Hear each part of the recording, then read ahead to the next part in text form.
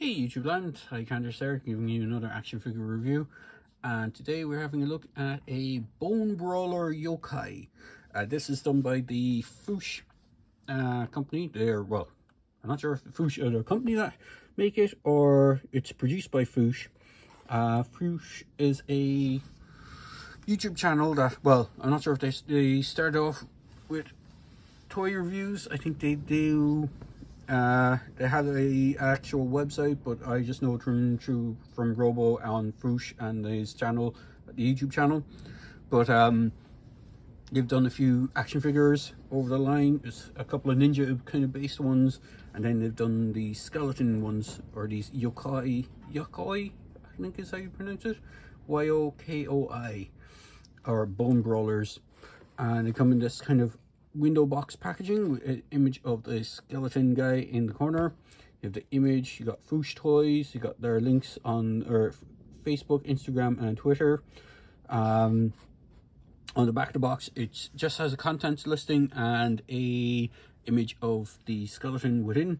So on the back of the box it says you get one skeleton figure, one standard head, one angry head, one exposed brain head, one cursed head with movable jaw, which I believe is this one, which has this scroll thing in its mouth.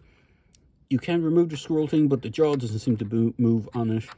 There's one horned head with a movable jaw, one screaming head, movable jaw, which I'm not sure I can see, which actually it's probably the default head that's on it actually, because the standard head doesn't have the movable jaw.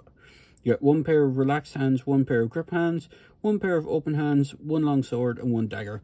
So in the box it has the screaming head on it, which is this one, so you can actually move the jaw on it and do the screaming head.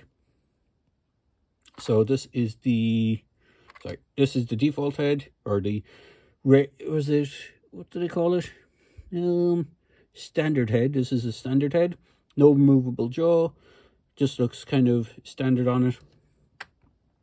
Then you got the angry head with the angry eyes, for however skulls are meant to make angry faces. You have the horned head with the movable jaw, which is fairly movable. Then this is supposedly the cursed head. Oh yeah, the jaw does move on it.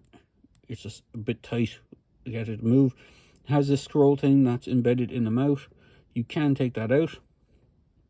So if you want it, kind of looks kind of like a cybernetic head without that thing in its mouth. It has these weird kind of cybernetic eye things, and then has a symbol etched onto the bone. But you can take that out, push it up back in, and then close up the mouth again. It definitely has more of a ancient scroll look than a tech look, but the eyes kind of look like they're silvered, so you kind of have a tech look. And then you have that exposed brain skull, which is kind of cool.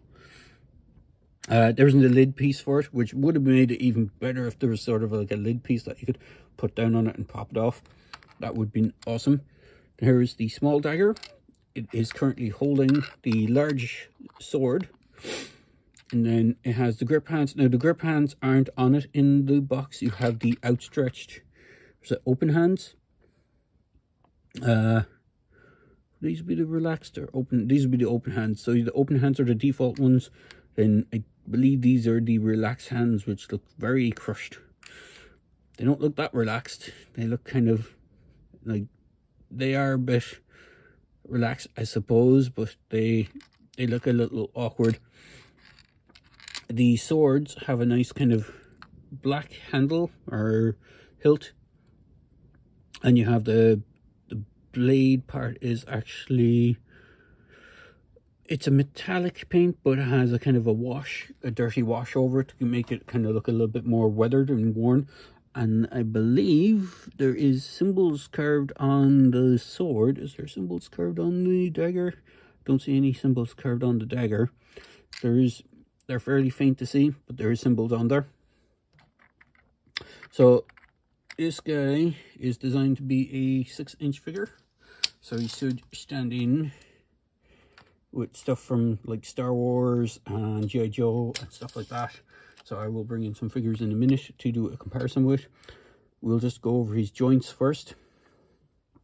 So the arms jointed, can rotate all the way around. He has a hinge here, a swivel just where the bicep, the bone piece joins where the shoulder joint is.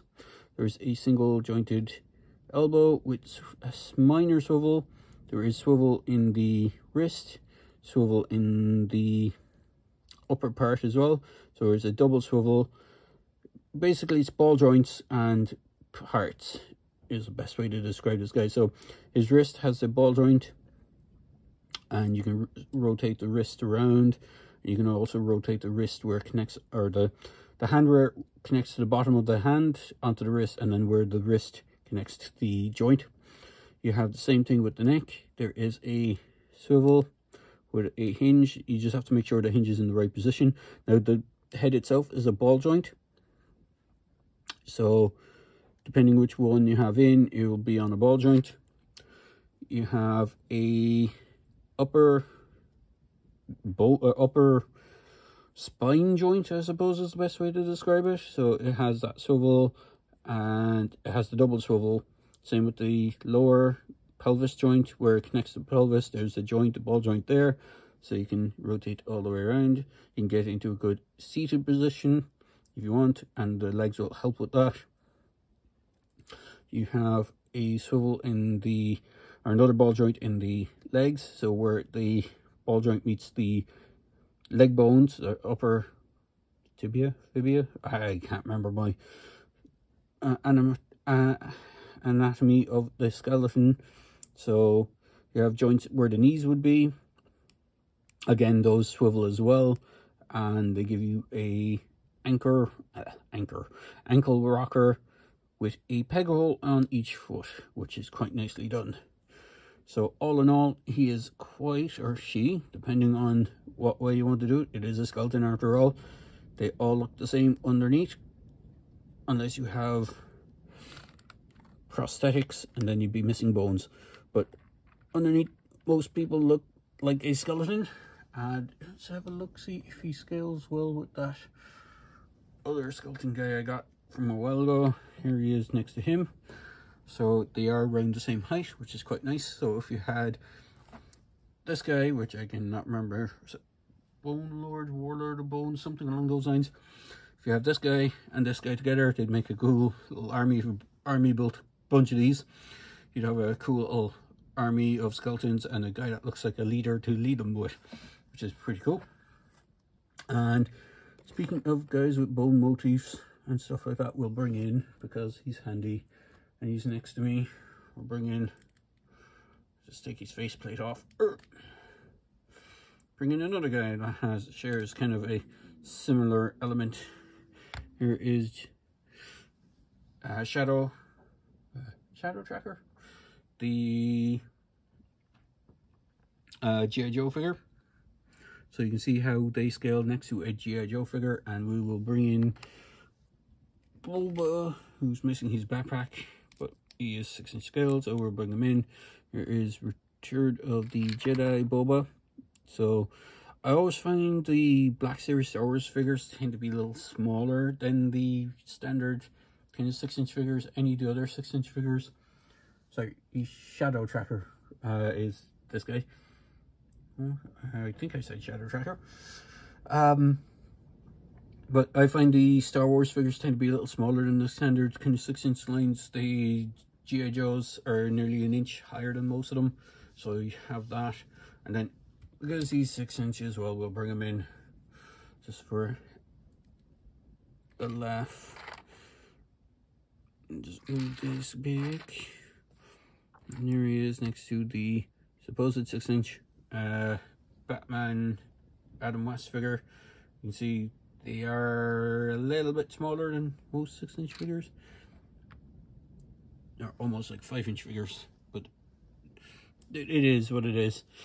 So overall, he's a really cool little skeleton dude with a lot of little options. He doesn't have too much in the way of like armor that you have to put on him or anything like that, but he does look pretty cool. I'm not sure if the armor pieces would swap between these guys. Let me try. The leg ones just kind of clip around. So let's try an experiment here. It probably won't look right, but we'll try it anyway. Yeah, they look way too loose. Unfortunately, the bones on this guy, on the guy behind, is a lot more chunky than the guy and this guy. This guy's much more natural looking skeleton, if you can say that. I'm not sure. He looks, these guys, even though he's a skeleton as well, he has a bit more of a chunky bone thing going on. Maybe he drank a lot of milk, who knows. But yes, this Fwoosh Yokai Bone, bone brawler, is pretty cool. You could use them for a lot of diorama stuff. If you weren't using them as a pure, you know, skeleton warrior sort of thing, you could use them as some sort of in a tomb setting, or some sort of like ancient burial setting sort of thing, where you could have fun and go crazy with dioramas with this guy. So all in all, he's not a bad figure, and if you were to army build these guys, they probably would look cool in a whole bunch of them together. My only gripe about this, they are very similar to the skeletons from, is it Jason and the Argonauts, or is it Clash of Titans, whichever one it is. If they had given them those kind of big round kind of shields with the Greek emblems on them, which would look really cool, you could really get away with these guys being those skeleton warriors from those movies. I'm sure someone out there might be able to make something that will fit these guys. They give them a big round shield sort of thing to make them look like those guys, because the skeletons in that were pretty much bare bones and just swords and spears.